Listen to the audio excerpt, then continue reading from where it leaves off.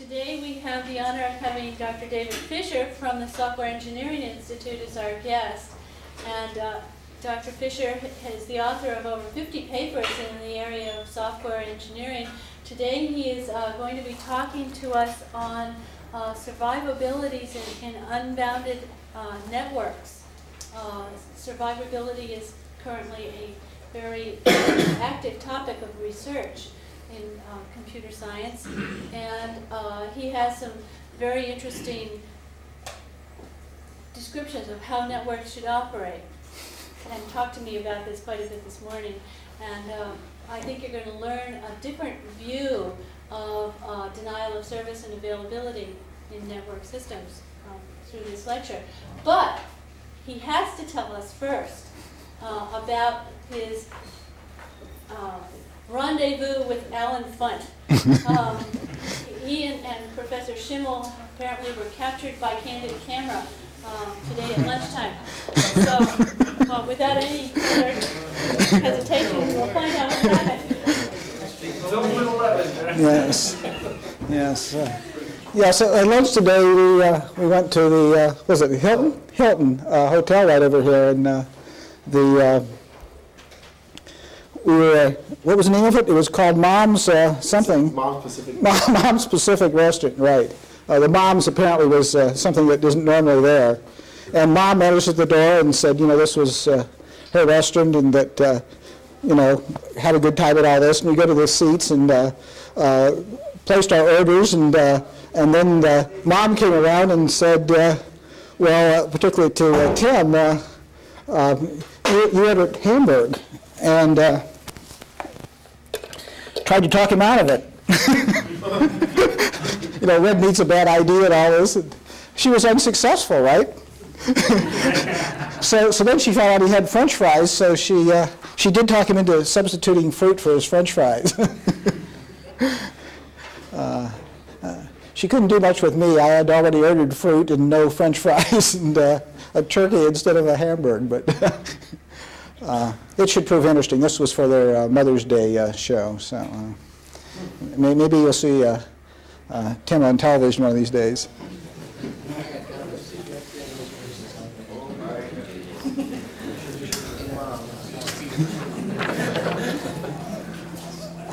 Exactly the kind of prep you want right before talk. That's right. I just viewed this was a typical California experience, right? Survivability is an area of research and development that has received a lot of attention in just the last few years. Primarily, I think, as a result of the increasing concern for infrastructure assurance and for the problems of highly distributed applications, including almost any application that we see on the internet. And at least from a technical standpoint, I think the interest has arisen, and the reason that a separate research community is developing is because the problems that we see there and the potential solutions are in many ways a lot different than what we see in traditional multi-level security.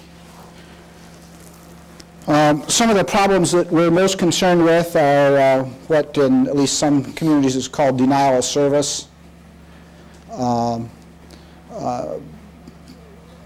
More formally, availability, and we'll get back to that. Also, we're very concerned with what we call cascade effects, which is, I think, different than what some of you call cascade effects. This is not cascading between multiple levels of security, but it rather has to do in infrastructure assurance, where you're concerned that, say, if you're talking about the electric power grid, that loss of delivery of electricity in one region may lead to, in fact, loss of in the next region and cascade that way. Or even more importantly, where you get cascades from one infrastructure to another, so that a problem in the electric power grid could lead to problems in communication or problems in transportation, or vice versa. And we're beginning to see a lot of interdependencies that way now.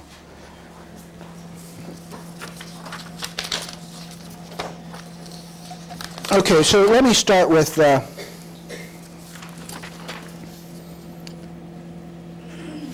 survivability. There's been 2 workshops now that I'm aware of in the area of survivability. One about 18 months ago, one about 6 months ago. And the first of those was really concerned with just the question of what is survivability, and there was a lot of opinions on what that might be. And the definition that came out of that was that survivability is the capability of a system to fulfill its mission in a timely manner in the presence of attacks, failures, or accidents. So we're basically saying attacks, failures, and accidents are going to occur, and often we can't distinguish between them.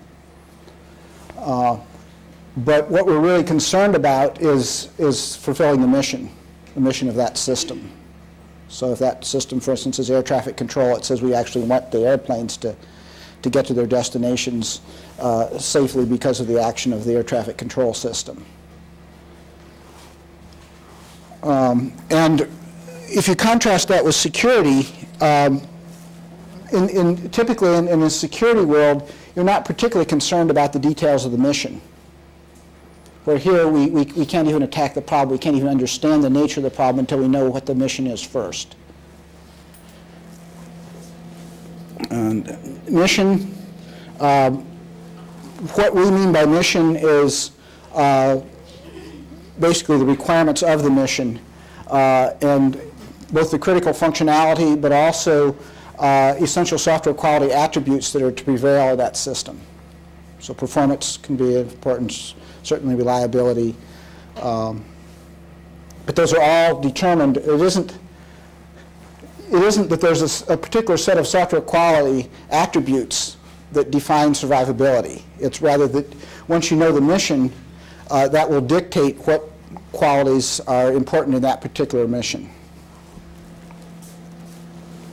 And finally, and I essentially alluded to this, that a fundamental assumption that we make is that no individual component of a system is immune from all attacks, accidents, and design errors. That some of the components are going to be compromised. And so the question is, how do you maintain the mission viability in the presence of compromises?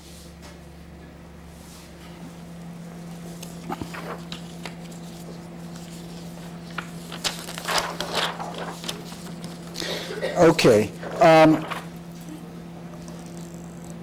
Another characteristic that's we think is inherent in the world of survivability is that the problem space is one of networks.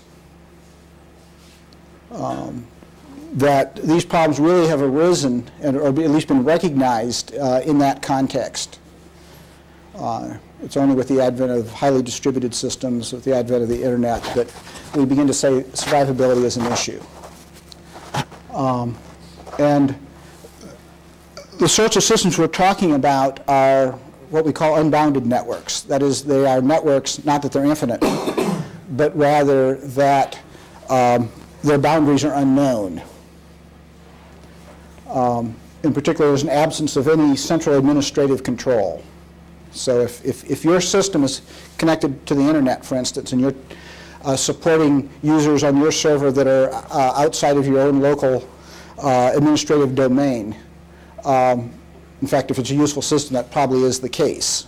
Then you're in an unbounded network, because it says you have to support users who, in fact, you don't know where they're coming from, you don't know what their characteristics are, you don't know whether they can be trusted or not. There's also an absence of global visibility. If you're operating, again, in the context of the internet, your system actually doesn't have any knowledge of what the topology of the whole internet is, what systems are connected to it. In fact, no one knows the answers to those questions. Even internet routers, in fact, do not know what the topology of the internet is. I keep stepping on this. Okay.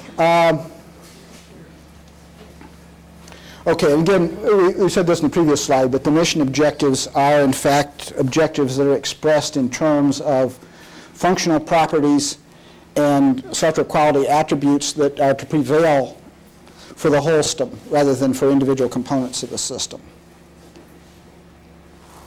And in fact, for that reason, the software quality attributes, we typically do not refer to them by that name. That would be what would be used typically in a single system. But the term that has certainly become popular in unbounded networks is non-functional global properties. But it really is the network view of software quality attributes. And in fact, what we're really talking about is emergent properties.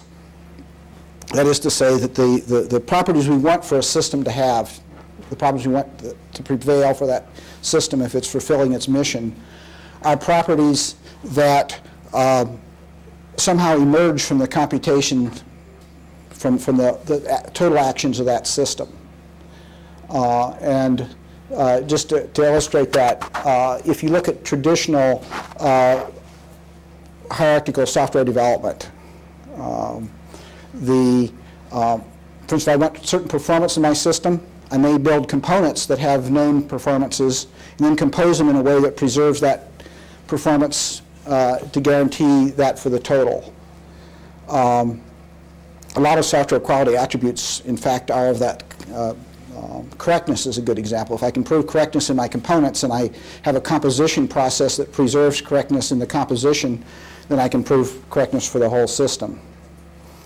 A lot of the things that we're concerned about in survivability do not have that property. Examples might be how do you build reliable systems out of unreliable components? Okay, we certainly do that in engineering fields, but this normal hierarchical decomposition isn't going to work anymore because we're saying that the components now that we're building out of are known to be unreliable. But what we want to do with them is somehow compose them in a way that the composition will be reliable. And so that property of reliability is somehow emerging at a global level by virtue of the way we're doing composition. Another area that you can see that in is safety. Safety is you can sometimes make safe components and you can also make safe systems, but it's not clear that the safety of the system, in fact it's clear it is not a consequent of composing safe components in ways that remain safe. But in fact it's almost a new safety problem at each level of the composition. So in general we're talking about guaranteeing certain, at least stochastically, certain global system properties where we're not assured that they exist in the components.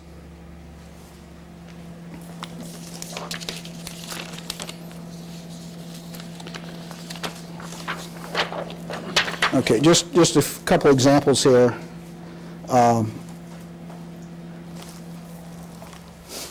Certainly internet routing is a good example of a mission in an unbounded network. And it's an application that exists and has effective solutions today.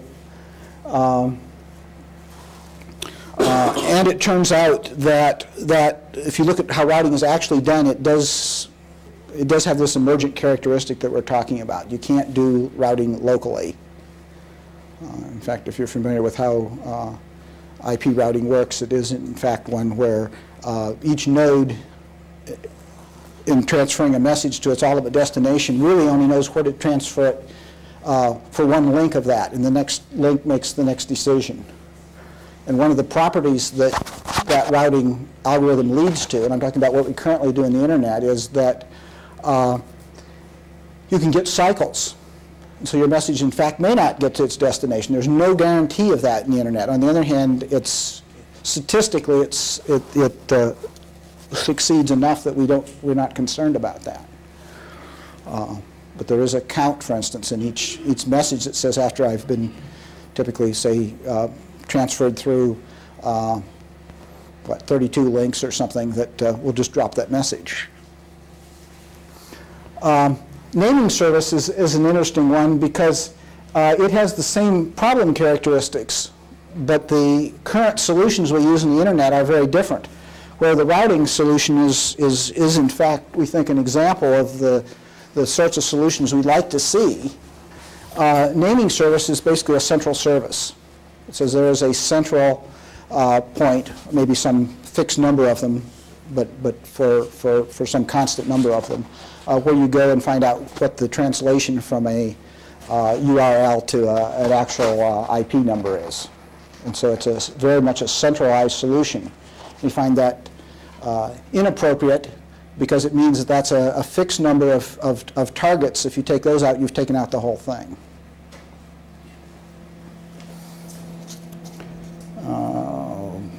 Okay, other examples, and like I say, what's been driving a lot of the current work is infrastructure assurance. It's banking and finance system of the U.S. or the world. It's electric power generation and distribution. It's air traffic control, and in fact, in the extreme free flight. But transportation systems in general. In fact, we've had a lot of interest from the railroad industry in survivability because they recognize that they have significant survivability problems. Information warfare, and basically any highly distributed application, but distributed beyond the point that you have a central administrative control over the whole system.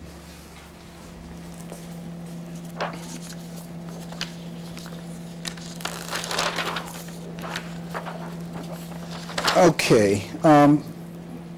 What I thought I'd do is just try to contrast security and survivability a little, because I know most of you have had a fair amount of work in security area. With a few caveats, security for the most part has traditionally been concerned with confidentiality. And also with integrity, but not so much focused on that area, and even less so with availability. In survivability, it's the same set of concerns, but the priorities essentially have been interchanged. So we're primarily focused on availability, but we still have the concerns for integrity and confidentiality, but they're not where our focus is. And one of the things this means is that there's not very much mission dependency in the techniques that we use in confidentiality. You know, the firewall that works for one application will work for the next one. Where if we're talking about survivability, because of this mission focus, until we know what your mission is, we don't even know what the goals are. And so it's very much a mission-focused approach. Also, and different people will give you different lists, but basically we see four major types of remedies that are being used in security and survivability. Resistance, recognition, recovery, and somebody even had an R word for that one, but I forget what it was. But evolving the system to be better at all these things in the future. And in security, we tend to use a lot of automation in these first two areas. Recovery has traditionally not been a major focus in security.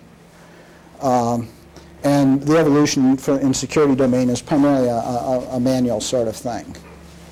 In survivability, we're certainly looking for automated resistance.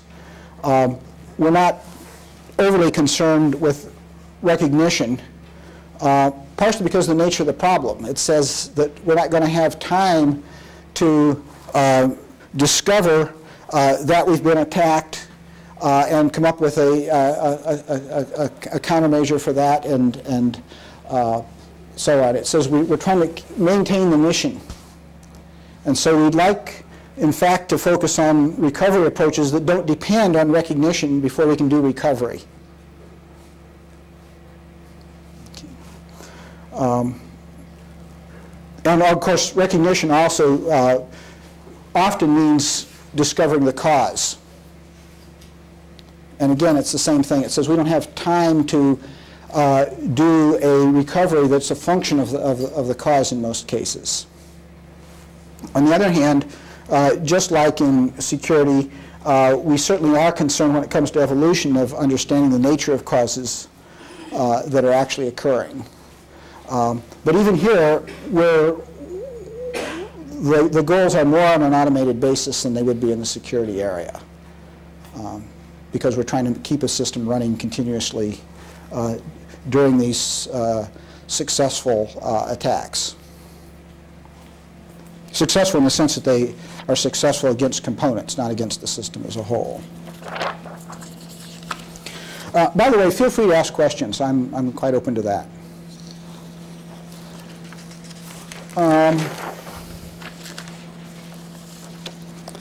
Okay, this has led to a concept of survivability architectures, and some of this work's my own, but a lot of it is other people actually at Cert Coordination Center. But it's pretty much what you would think from what I said before, that critical mission requirements means functionality of the mission and these non-functional global properties that we're talking about. And what that leads us to basically is saying a survivability architecture then has two components.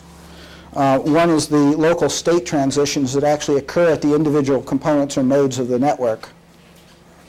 And the others are the protocols of interactions between them. And there's nothing else there.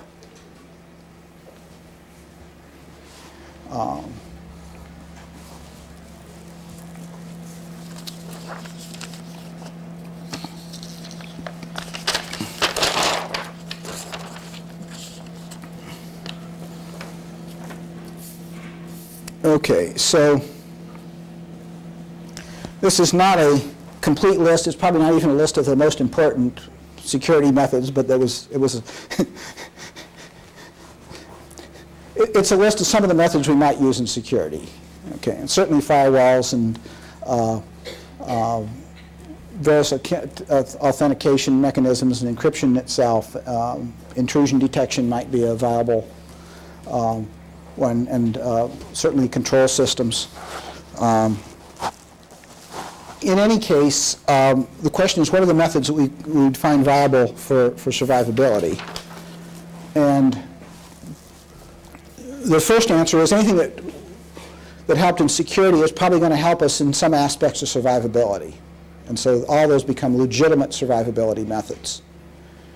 The point is, though, that even with very effective technologies in all of these areas, we're not going to be able to guarantee a survivable system.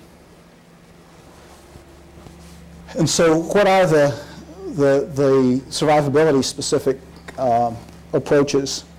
And redundancy is certainly one of them.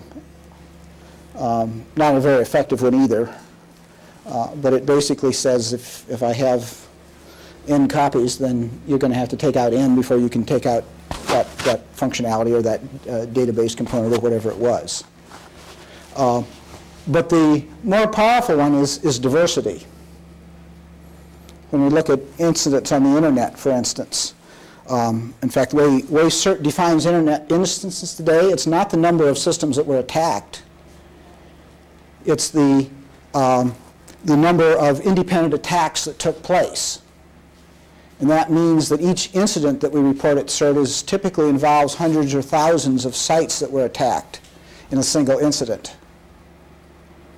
And the reason that happens is that the attackers typically use automated tools which allow them to perpetuate the same attack against systems that turn out to be identical with regard to that vulnerability.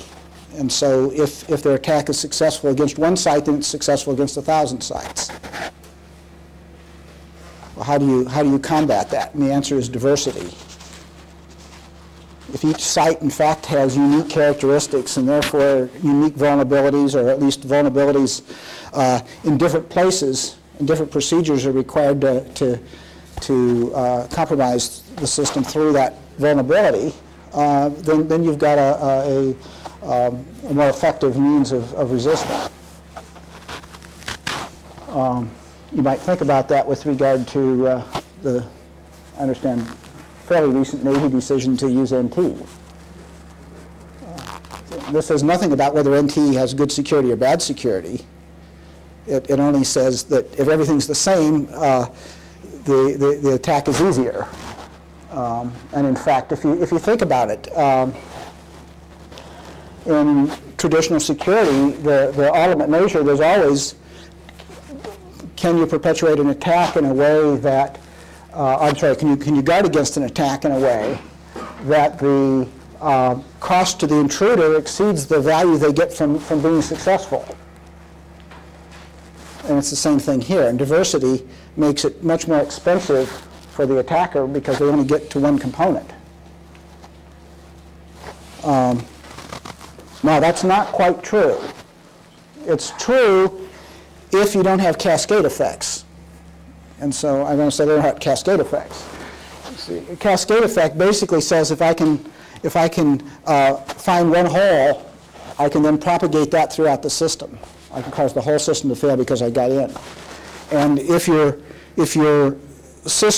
only protection is a fortress approach, it says I got a firewall around this, and it's a very good firewall, and it's very hard to get through. That's all fine until somebody compromises it. But if they compromise it anywhere, then if you don't have multiple layers of firewalls or protections of some kind, once there's a break anywhere, it's a break everywhere. And so it isn't just a matter of having diversity, but making sure that the compromise of a component does not lead to compromises of its neighbors. Hey. What else? Yeah, and again, if we're talking about unbounded systems, it allows us to talk about how many components do you have to compromise before you compromise the mission. And at least in a formal aspect, what we like to say is that we would like solutions that guarantee survival of the mission if the number of compromised components is less than proportional to the total number of components in the system. So if I have the internet with n nodes on the internet, and I have a highly distributed application there, I'd like that at least the compromised components has to be proportional to n before I get a failure. Failure in the sense of the mission failed. And for those of you who care about these things, we actually do allow functions of the log of the number of nodes, not just a constant number. Trust validation. So much of security is based on trust. It's, you know, and in the extreme, it says that the world is divided into two classes: trusted insiders and untrusted outsiders. And I've got this barrier that separates them. And that certainly was the model on which the ARPANET was defined. It said everybody that uses the ARPANET is a trusted insider. University researchers, ARPA community researchers, who all have the same desires and goals and so on. Well, unfortunately, we now have the internet on that model, and all at once everybody's an insider, no matter how much they're trusted. And I think it's an inherent problem in the world we live in. If you're a banker, you really do need to allow your customers into your bank, your suppliers, your partners, and of course your competitors are in all of those categories. And so there really isn't this distinction, and this whole question of trust becomes, I think, has to become a fairly local phenomena. We certainly have to have trust. We can't do anything without trust. But there's the question of when do you develop trust? And what we're arguing is that you probably need to validate trust locally on a continuous basis. Self-repair.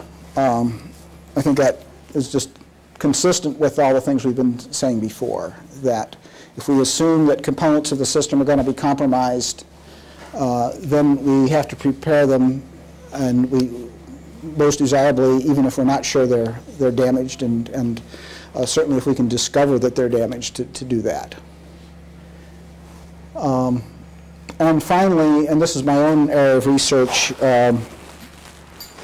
we have somewhat radical approach to solving problems at this time called emergent algorithms. And it basically, it's not the algorithms that are emerging, of course. It's algorithms which create emergent properties. And in fact, it's algorithms that are defined in terms of the terminologies we were talking about for survivability architectures. That is to say, when we describe one of these algorithms, we actually describe the local state transitions and we describe the protocols of interaction. And that constitutes the algorithmic definition. But what we want to prove results from that is certain emergent properties of the system as a whole. So you're actually doing algorithmic-based proofs?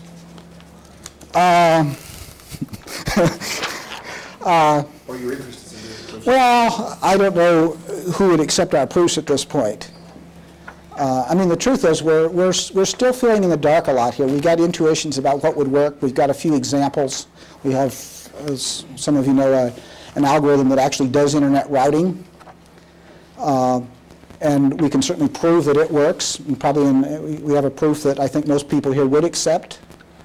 But once we start assuming malicious intruders, once we start assuming that some number of nodes are compromised, I'm not sure that we have an acceptable proof at this point. And worse than that, we don't have any demonstration of these things. That is, we haven't been actually able to test any of these emergent algorithms. And Tim, you're particularly aware of that because you were helping with that problem last summer, and so I will come back to that in a few minutes. Yes?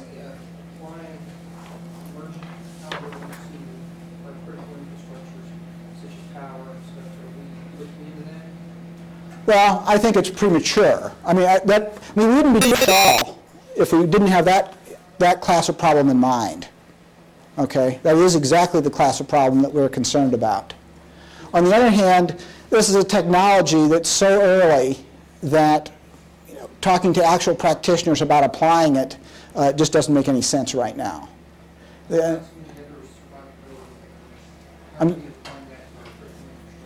I couldn't hear you.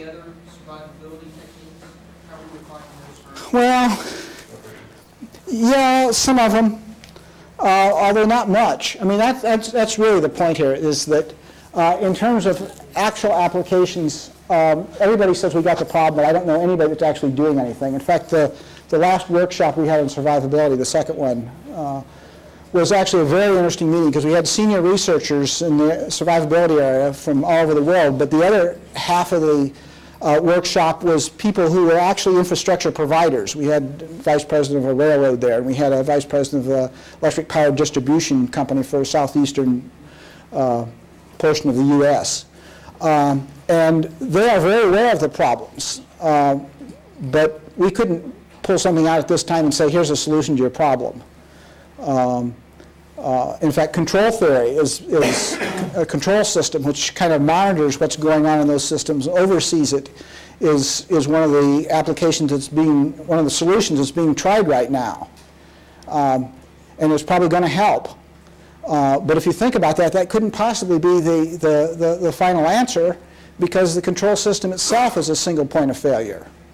And in fact, compromising the control system may be a way of compromising the system as a whole, even if you weren't able to otherwise compromise any components of the system. So the answer is not yet. Yeah. Up to your trust validation. Yeah. That's one of those techniques. Recently, Intel in their Pentium 3 chip was tried to do something akin to genetically identifying all, like an infection in the human body. We know it's an infection because it doesn't identify it as part of us, the inside, entrusted, whatever. Right. And then yet the typical response by the consumer to this is, that's my privacy, I don't want to be identified, I'm worried about. Comment on that? I mean, well, I don't. Trust validation. When I talk about trust validation, I am really, I think that you can't depend on central databases. You can't depend on anything that's centralized, basically. And so it really does become a local issue. It says that if you're my neighbor in this network, whether it's a physical network, or I mean, a network of physical entities like people, or whether it's a communications network. If you're my neighbor and I deal with you, I have protocols for interchange with you, and I'm doing my thing and you're doing your thing, and I'm assuming that you probably have the same global desires that I do, trust validation becomes a question of the things I observe about you, do they appear to be consistent with our common global goals? Are you doing things that help me do my job? Do you appreciate the things that I provide to you, the informations that help you do your job better? But it's a very local phenomena, and it says, you know, it's the way we operate in everyday life. You know, how do you interact with your fellow students? Which students do you trust and which don't you? It's a very local decision on your part, and it can change based on new reactions from your neighbor. I don't know if that helped or not, but it's certainly where we're coming from. If you want to take that further, what's the first thing they ask for the mass murderer? Is they go to his neighbor and say, "You seem like a nice guy to me." Right. Right. So we've got some problems with that approach too. It can't be totally local. But that's really the point here, is that none of this is absolute. And ultimately, you can't know who the mass murderer is as long as they haven't murdered anybody. And it's the sort of thing, if there's a rogue in your military system, let's say, a electronic warfare system, and there's a rogue in there, a Trojan horse, whatever you want to call it. And in order to hide its existence, it does things that actually help the mission. Then that's perfectly good. You got the help, you see. So there's no reason not to trust them in some sense, in a very pragmatic sense. It's when they start doing things that you don't like that you got a problem, and that's when you got to drop your trust level. And whether you can detect those, maybe you can, maybe you can't. Which is why we get back to emergent algorithms, which says that even if you don't detect them, if there aren't too many of them, you want to guarantee that you're still going to have mission survivability.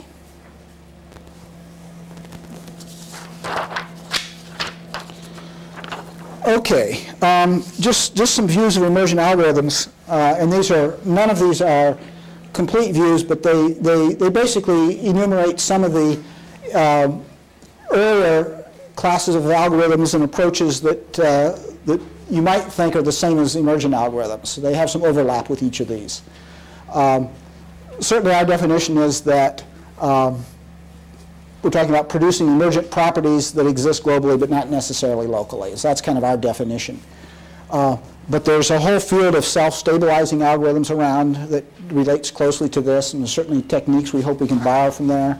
And what they're talking about is you get convergence of the functionality of non-global properties even when you have some corruption. So that's kind of the defining characteristic of self-stabilizing. There's genetic algorithms around, and that's based on biological systems and social systems. And basically they self-optimize for survivability. So it's a pure survivability world. The trouble is, of course, there's no mission here. And we not only want survivability, we want other software quality attributes and functionality.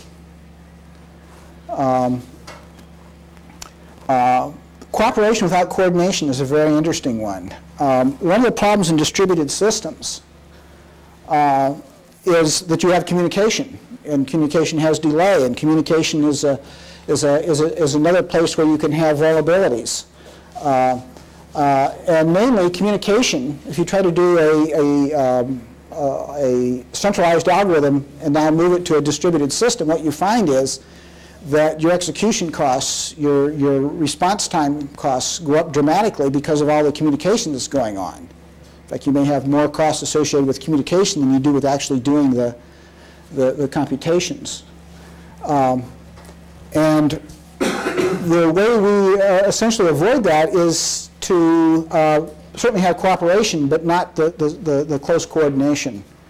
Just as I really don't know who all my neighbors are, what I do is I make the best use of the information that's available to me at my local node, When I find things that might be useful to my neighbors, I pass it on. I expect them to pass useful information on to me. And this clearly isn't the whole thing, but it's an aspect of our attitude in writing these algorithms. And then there's a kind of a holographic view. It says, well, what we're really talking about is, if you know how holograms work, you have a film and you shine a light through it and you get an image out, usually a three-dimensional image. But it's not that aspect we're talking about. It's the aspect of a holographic image that says, if I now cut a hole in this film, what have I done to the projected image?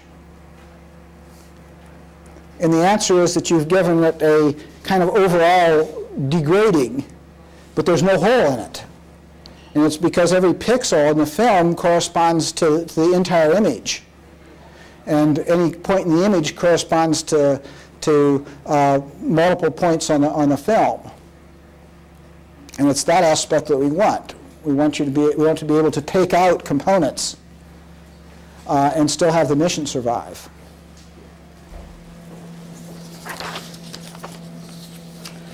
Everyday examples. It's really hard to find examples of emergent algorithms in computing systems because basically there aren't any, or at least have been very, very few. Internet routing, in fact, is one of the very few that are actually in widespread use. But in everyday life we can find things. Flocking of birds. How are birds able to fly in flocks and not crash into each other? If you think about it, they don't have central administrative control. There's nobody in charge. They don't even play follow the leader, it turns out. They don't have global visibility. No bird in there can actually see all the other birds. They certainly get quite close to each other, and so we have to believe that each bird has some very simple algorithm that they're using locally, and that they're in some sense all using the same algorithm even, and interacting with their neighbors through basically sight for those that that they can see because they're within an angle of their eyes and distance. But somehow they're getting this emergent property, which in fact is this complex flow of the flock.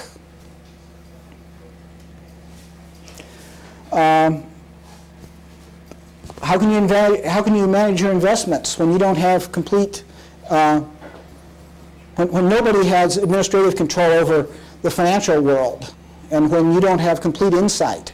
And you may be unsuccessful at it, but a lot of the community obviously is successful at it. And in any case, we get an economy out of it. I talked to a few of you, I think, today about how do ants build cemeteries, but the point there is that at least what I'm told is that ants build, they pick up all the dead ants and put them into a single pile. So you have an ant cemetery for all the dead ants, and there's a question of, what algorithm does an ant undertaker use? And just think about the most trivial question: how do they decide where the ant cemetery is? You see, I mean, how do these things happen? I'm not going to give you the answer to that one. How do you avoid running into people on the sidewalk? You must be using some kind of a local algorithm there. Species adapting to new environments, children learning grammar. Why aren't there multiple of you sitting in the same seat here? Right, but it's more than that. It's what algorithm you use to clearly there must have been two of you who looked at the same seat. Why didn't you both try to take it and end up crashing? Yes, sir. All of your examples are based on non-threatening situations. There are no malicious... Yes, right. And I'm glad you brought that up, because absolutely essential to what we're talking about, even though I didn't say it, is the assumption of maliciousness. That solutions to these sorts of problems are very different if you assume non-malicious. It's the same with security problems. In fact, that's one of the problems we have in a lot of systems today. I mean, where are the vulnerabilities that are actually being attacked on the internet? And as we said earlier, it has to do with buffer overflows and timing windows. But why are those buffer overflows and timing windows there? And that's because in the absence of malicious users, the probability of those being problems was extremely low. And so the designers of the system on an individual basis may have even known that there was those vulnerabilities, but they didn't care because the probability of anyone running into them was very, very small. That's the way Unix was designed. And that's all fine and good, but once you get a malicious user, all at once, a malicious user can make rare events or events that are likely to be rare become common. And that's in fact how incidents on the internet are perpetuated. So yes, we assume maliciousness, and it does significantly complicate the problem.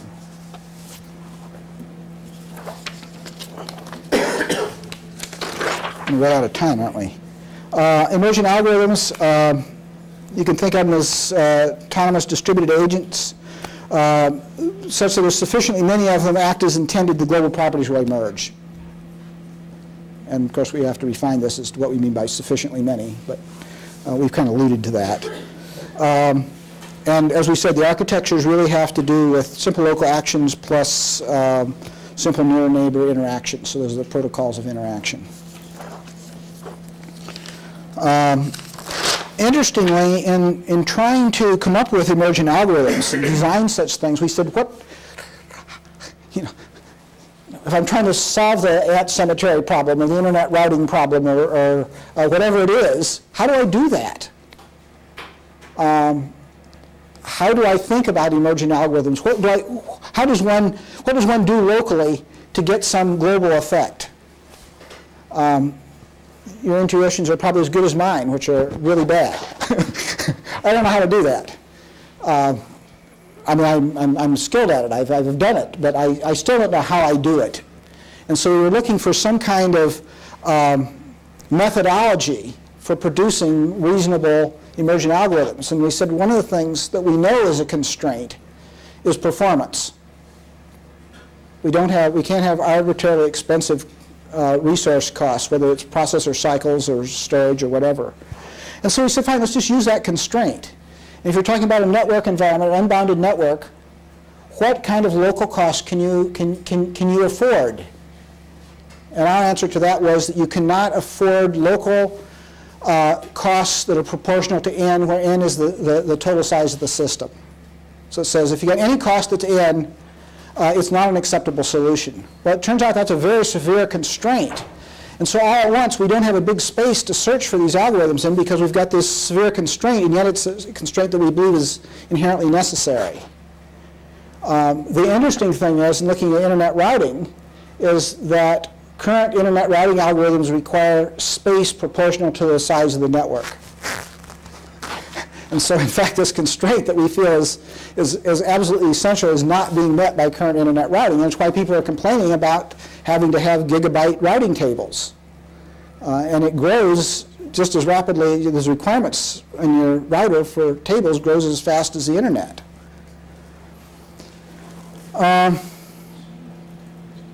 Okay, so I think that just was that was what I said here. And I'm not going to go into this, but here's the internet routing algorithm we use. It turns out to be like half a dozen assembly language instructions if you actually implemented it. So it's a simple local algorithm. It is different than the current routing algorithm, but the significant thing is that log n cubed is the time for current internet routing, and it's also the time for ours. So they're basically the same order of performance as current internet routing. But current internet routing is n log n in the size of a table at each node. And for ours, we're at log n cubed, which says we don't have this proportional to n size requirement. In fact, if you actually look at the real numbers, this turns out to be 100K bytes or something in our system for the current internet, which is absolutely tiny. But it is an emergent algorithm. It does have the properties we're talking about. but it doesn't deal with the survivability issues. It deals with writing. And so we still have work to do here. And I'm essentially done, and I guess it's about the right time to be done, right? I will mention that it's like so many things that happen in research. In trying to answer these questions, we said we need some tools to work with. That is to say, we can't envision these emergent algorithms, and we can't test them because we can't take a network to test them with.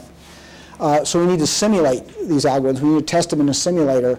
And that led us to actually designing a simulation language that, unlike traditional discrete event simulations, is not based on simulating a multi-programming environment on a uniprocessor, but rather a multiprocessor environment, but is based on simulating networks where we do not have global visibility, where we do not have centralized control, all these properties we've been talking about. And so we are building a language that does have that as its basic semantics and constraints on writing programs. And so the idea is that when you simulate an emergent algorithm in this language, that the actual code you would write would be the same ones that you would write in a real system, as opposed to simulating by some other algorithm.